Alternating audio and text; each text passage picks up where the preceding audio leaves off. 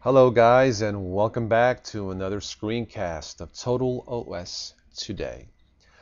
Well, for this screencast, I think I have something special in store. This is a release candidate of an OS that I believe a lot of people around the Linux community have been waiting for. This is LinuxMint 10 Julia running the latest KDE version 4.6. I downloaded this morning, and I ran a quick test of this on my desktop, running it off the live CD.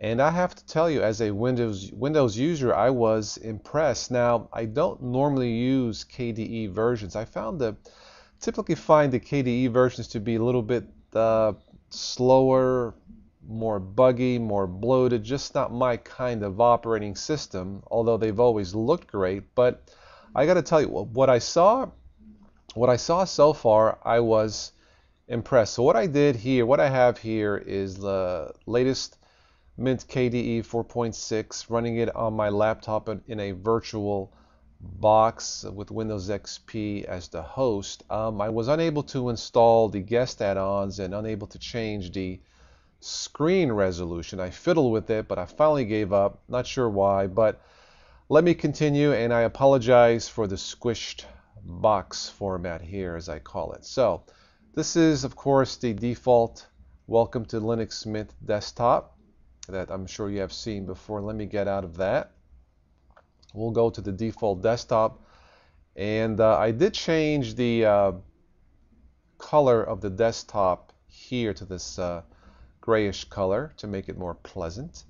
All right, let's go to the top right, and we have the widget icon, the toolbox preview pane. It says toolbox, click to access configuration options and controls, or to add more widgets to the desktop.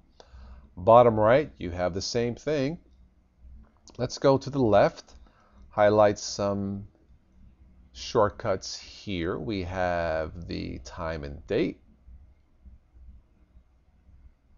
show hidden icons, network interface, my battery icon, most recent device, volume at 70%, clipboard contents, the update Linux Mint Update Manager Shield, and we have the notifications and jobs icon. Moving more to the left, we have the show the desktop, the quick access browser, which I believe is the Dolphin file manager, and of course the now famous Linux Mint start button with the Mint menu. And I got to tell you, as a Windows user, I think this color scheme here, short menu shortcuts, looks terrific. All right, at the top you have the search bar, similar to Windows XP or probably more Windows 7. Go to the left here, we have documents, contacts, computer, applications. Starting from the bottom, of course, applications. So we have your favorites, applications, menu, submenu, instant messenger, audio player, Amarok, media player by music player by default, IRC client, Quazzle, Firefox web browser, Mozilla Thunderbird, software manager, system settings, terminal, help me, shortcut, utilities, system settings, office, multimedia, internet, graphics. Go to computer. We have the places, system, removable, fixed, home, network, root, trash, info center, system monitor, system settings, shortcut, of course, my virtual box here to the right. Under contacts, unread messages, online contacts, no unread mail, and no instant messaging, and of course we have documents, spreadsheets, presentation, the GIMP image editor, word processor using OpenOffice, and the top it just says new, and this is certainly new. To the bottom left we have lock session, leave, switch user. Okay, let's go to applications. Let's highlight a few things here. Let's go to multimedia.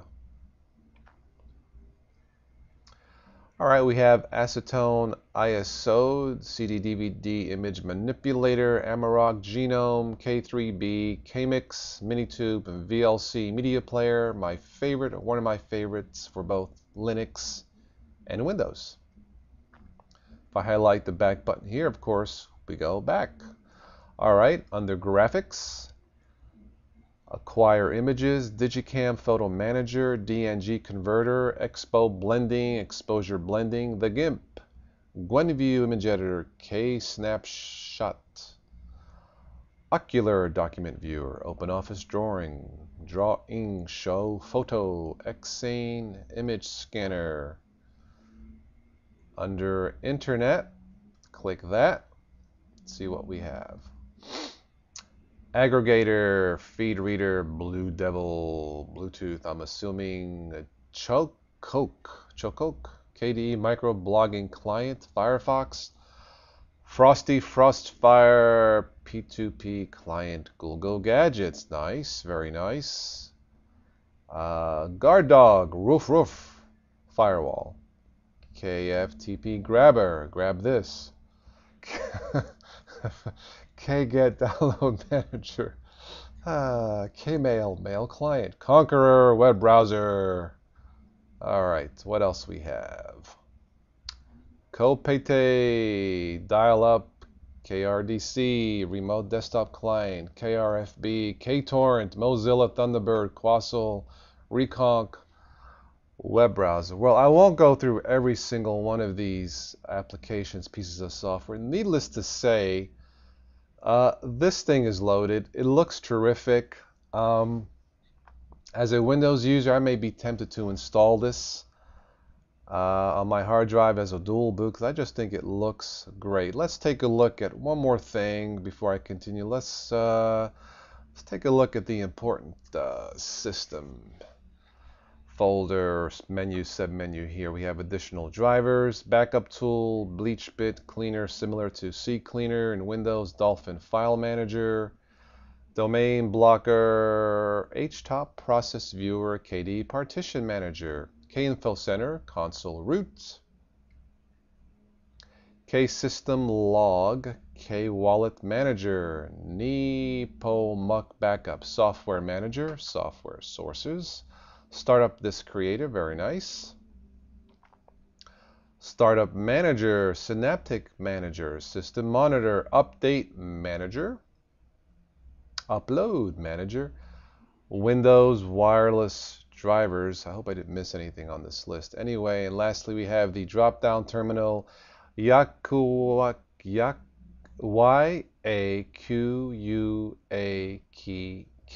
and I'm sure this means something, but Yakuaki, the Walahala Hulu, Malahala, what is it with these names?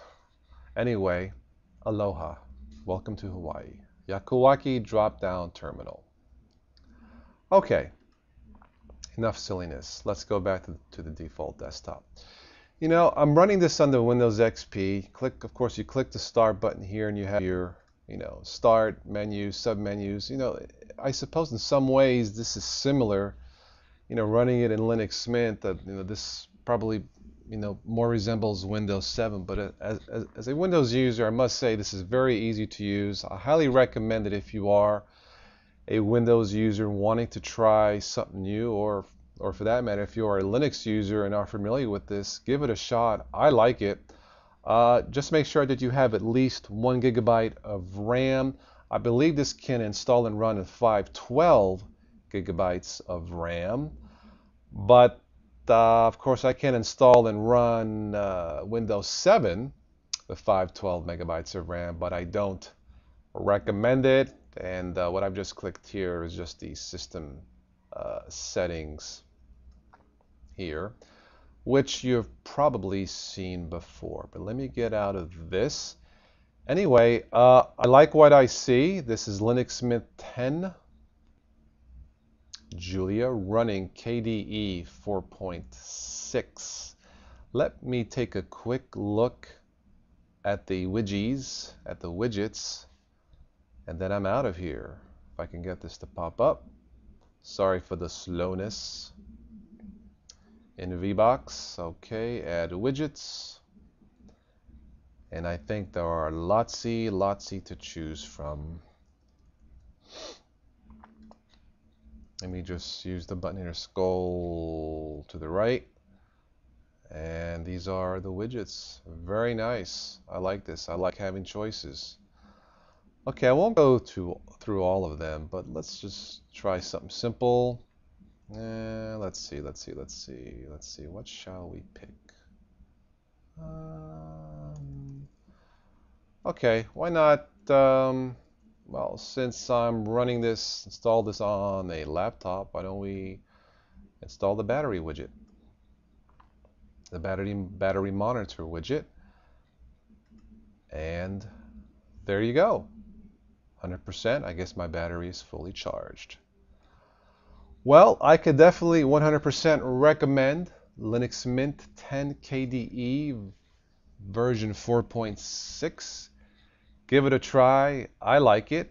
And this is Total OS today, signing out. As always, guys, I will catch you sometime in the future.